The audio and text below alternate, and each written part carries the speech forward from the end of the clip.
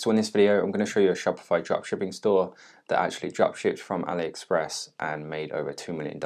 What's really interesting about this particular store as well, one of two things. So number one, it's a general store, so it sells lots of different products from lots of different niches. And number two is it's a Dutch dropshipping store as well. Now, the reason why this is so interesting is because loads of people, pretty much the majority of people, whenever they think dropshipping and Shopify, they immediately think America, they immediately think the US, and that's where you should sell because that's where the biggest market is and there's loads of people over there. But if you watch one of my recent videos where I cover how competitive dropshipping actually is, dropshipping overall is not very competitive depending on where you do it. If you do it in America to America, then yes, it's very competitive. Oberlo released their statistics, their figures for how many of their orders, obviously they're all dropshipping orders, for what countries they're actually fulfilled to. And the size of America, i.e. the amount of orders that go to America, is bigger than the rest of the world combined. The UK in comparison is something like 5% of the size of the amount of orders that actually go to the US. So if there's one thing that hopefully you can take away from this video is don't always just think US, test lots of different countries, see where you get the best information and kind of data back from when running your Facebook ads, and then you can rebuild and redesign your store around that particular country. One quick note then before we jump into this video is I just want to say or stress the importance of looking at successful Shopify stores on a weekly basis. I'm going to try and bring videos like this every single week to YouTube so we can do it at the same time together. But behind the scenes, in my own time, I'm always trying to find successful Shopify stores. Look at what types of products they're selling, look at the design of the stores, the little kind of design touches, how often are they posting content, what kind of theme they're using for their content. And the more you look at people who are doing well, the more it's going to rub off on you and your business. So definitely something to include in the time that you spend on your business. Should be looking at other successful dropshipping stores. With that being said, then let's jump straight into the video. So the Shopify store in this video I want to show you is shopbrands.nl. So as I mentioned in the introduction, it's a Dutch store. They're asking 30k for this particular store, and if the average profit truly is if the average profit is 11k, then 30k is a steal for this particular store. I've read through the information, the business story, and by the sounds of it, this guy wants rid of it quick. So I don't know who's watching this video, but perhaps if you're looking for something that's ready to go, then definitely something to check out. Let's have a look at the numbers then. If we scroll about halfway down, if you're not familiar with the exchange marketplace, it's basically where people come to sell their stores. All the numbers are imported directly from Shopify, so as it says here, they can't be edited. It's all legit. What's really good too is it gives you like a breakdown per month of where their sales came from. We can see they had a spike here in Q4 2019. If you haven't watched my previous video on why now is such a good time to start a business, then definitely go and check that one out. If you've sat watching this video and you want to get started, then definitely take inspiration from these guys and just get started building your store today. So $2.5 just under in total revenue. There's some details here I want to point out. So they are dropshipping from AliExpress. Those total sales are from AliExpress plus around 15k, he says, which is from a company called AdmitAd. Now, to be honest with you, I've been dropshipping for since 2016, so about 5 years, and I wasn't aware of these people basically. But what it pretty much looks like is that you can set up an affiliate account with these guys, use your own link, and then any orders you process through AliExpress, which is perfect. Obviously, if you're dropshipping from AliExpress, you'll then get a kickback from. We can see it's trusted by advertisers, and AliExpress and Alibaba are on there. So I'm going to be checking this out myself, and if it proves to be as good as what this guy is saying, then I'll release a video shortly on how you can set it up, integrate it into your own business, and essentially earn cash back on all of the purchases in which you're going to be making anyway through your business. If we take a look at the images up here, something I want to show you is this one here. So this guy is running Facebook ads. I tried to find the actual products he's advertising, but unfortunately it looks as if he's unpublished the Facebook page, which basically means we can't find it and we can't see the ads he was running.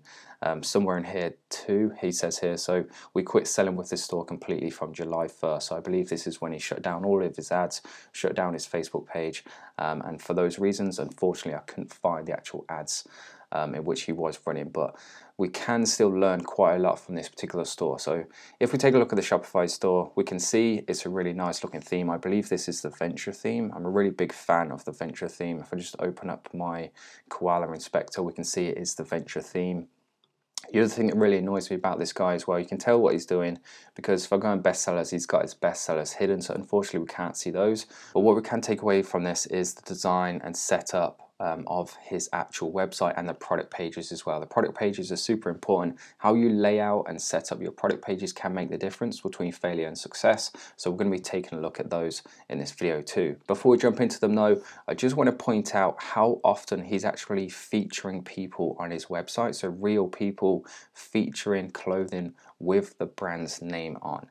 Now he's not actually selling these clothing. As you can see, it's only in kind of like the customer service touches. So strengthen our team, we can go to his team page and they've got actual people with the brand on t-shirts. On their contact us page too, we can see this lady here, a hoodie with the t-shirt on. We can see this girl here too on the view deals page. What this really does is it instills confidence and trust in your customers, because you come across as a real business that has a real team of people behind, which instills that trust, which instantly kind of puts to bed any worries or issues that your customers might be having before making a purchase. Now you might be thinking, how expensive is this to do? It's about £15 for the first month. So I'm just going to take you through a very quick tutorial now using Placeit, an absolutely brilliant tool. They don't just do mock-ups with clothing, they do logos and all kinds of different designs as well. So they do things like gaming. You can put your logos onto Macs or different kind of screenshots onto Macs. But for this tutorial then, let's go to apparel. And we're just going to create something very quick, very simple, similar to what this guy has on his website. So want somebody smiling, of course, a woman, sorry, as we saw on his website. So this woman will be perfect here. We can click on this once this loads up. It really is as simple as uploading your logo, choosing the position you want your logo, download the image, and then you can put it on your website and integrate that as kind of like a way, like I mentioned, of building credibility. So recently uploaded, I think I've got the Shopify logo I have. I'm going to put it near the top so we can see it quite clearly on her t-shirt.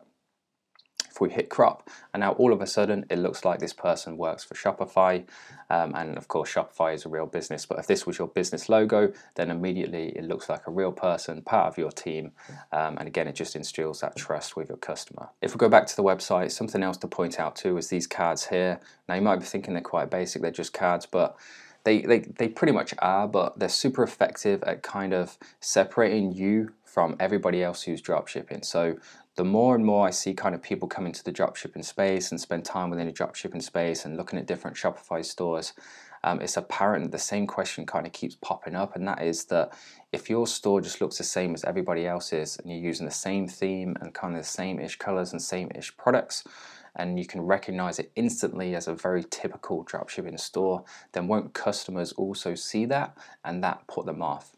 And the answer to that is pretty much yes. I mean, as a dropshipper, you're obviously going to recognize it much more quickly. It's already started happening with customers browsing through Facebook, clicking on links, going to websites. They're all looking very similar. And if they have a bad experience, they're just going to see you as kind of like another pop-up, untrustworthy, not very legitimate business. So having little things like this will separate yourself from all of those other bog standard and basic kind of stereotypical pop-up Shopify stores. Another thing that will really help too to legitimize your business and get your customers to trust you, I can't stress this enough, one of the biggest obstacles you have as a new business owner and getting people to buy your product. You could have a really nice store, really nice product, really nice ad campaign and content, etc. But if your customers don't trust you, they won't become customers, they'll just become visitors. So you need to focus on trust and building a trustworthy store. Another way to do this is to have, as you can see that what these guys have, they have a head office address, they have a proper email address, they have a phone number, and then they have the company information as well. So the average consumer scrolling through this website wanting to check that where they spend their money is going to be safe would have no issues with this particular website. There's real people, even though they're not real people, they're just models, but the average person isn't going to know that. They're not going to be aware of certain tools like Placeit. But that doesn't matter, because all that does matter is that they trust your website, they want to buy your product, and if they trust you, then they will. So this is their gadgets collection page. If just flicking through these products now, everybody's seen this product, this product, this product. All of these products are super popular and common products, but it just goes to show it doesn't matter as long as you do it at the right time in the correct way, i.e. have really good content to sell the products. You've got a really good website like these guys, then you can still be successful. So these are all the different pet products these guys are selling. And we can see again all the stereotypical products. If you put in pets on AliExpress, you're going to see probably 9 out of 10 of these products on the very first page.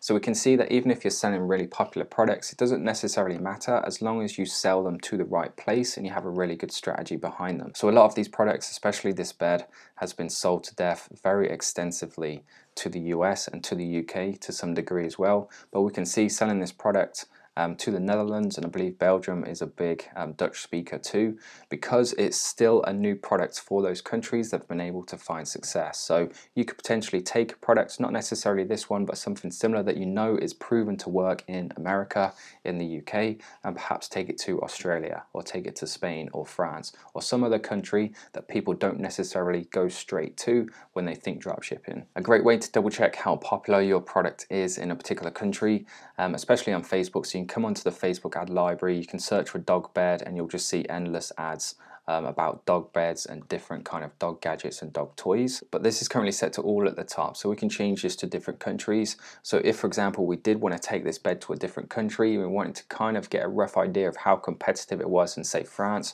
what we could do is we could come up here, we could put France into here. We obviously want all ads and search for dog bed, and then we can see how many people are actually running ads for that specific dog bed and targeting people in France. With that being said then guys, I'm going to wrap the video up there. Really hope you enjoyed the video. If you did, please do me the favor of hitting that like button. Please make sure you subscribe as well if you want to see more of my content. And one final thing then before you go, I'm releasing a new course on October 1st. I wanted to release the course this time but make it affordable for everyone, so the cost will be less than the average phone contract each month. There'll be no tie-ins, you can cancel whenever you want. So if that's something that interests you, make sure you check out the first link in the description below. Lots of information there to a launch page, and if you join the waiting list you will get a 20% discount on the launch price as well. So that's coming October 1st. Make sure you check it out. Thanks for watching guys, and I'll see you in the next one.